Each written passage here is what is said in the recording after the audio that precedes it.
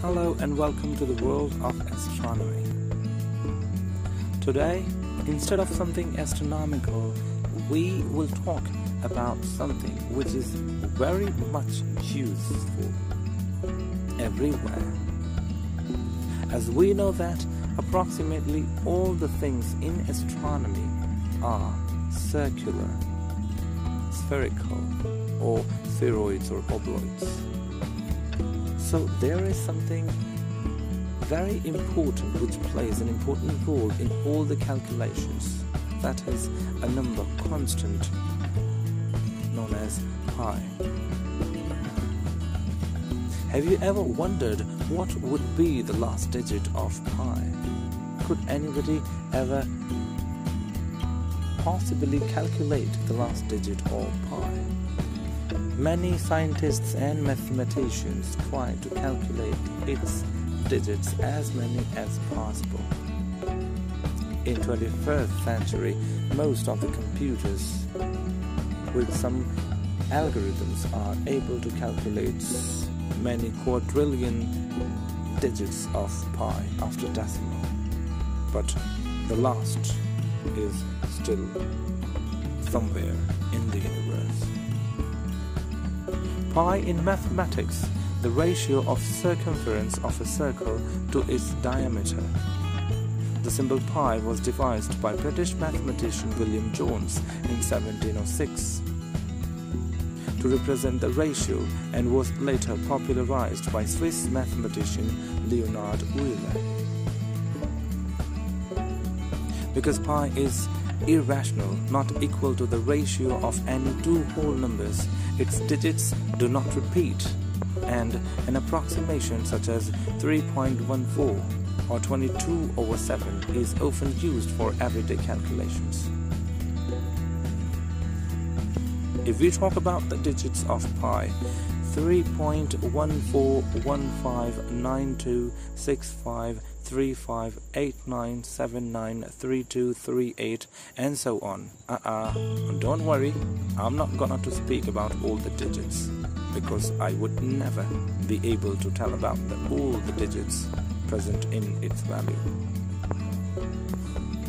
The Babylonians used 3.125 to approximate pi, a value they obtained by calculating the perimeter of a hexagon inscribed within a circle and assuming that the ratio of the hexagon's perimeter to the circle's circumference was 24/25.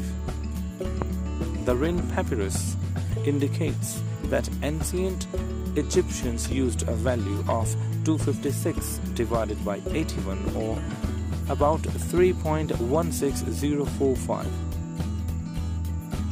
But then Archimedes took a major step forward by devising a method to obtain pi to any desired accuracy, given enough patience. By inscribing and circumscribing regular polygons about a circle to obtain upper and lower bounds, he obtained pi which lies between two values. The upper value is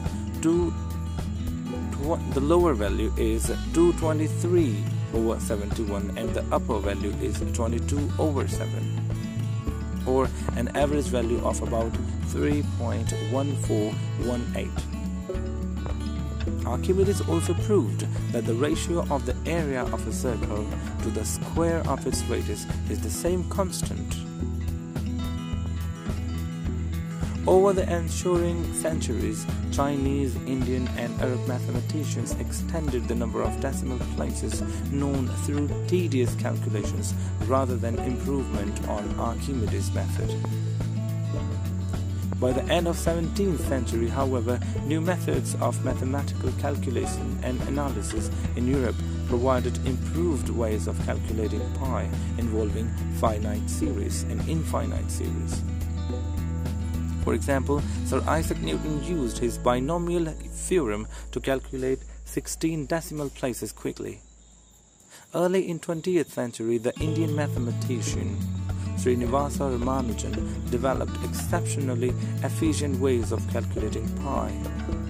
that were later incorporated into computers. In the early 21st century, computers calculated to many quadrillion digits when expressed in binary system, zeros and ones. Pi occurs in various mathematical problems involving the length of the arc or other curves, the areas of ellipse, sectors, and other curved surfaces, and the volume of many solids. It is also used in various formulae of physics and engineering to describe such periodic phenomena such as the motion of pendulum, the vibration of string, the alternating electric currents, frequency, wavelength, and a lot of things. Thank you very much for listening. Please click on the subscribe button, like and share the video. Have a good day. Thank you.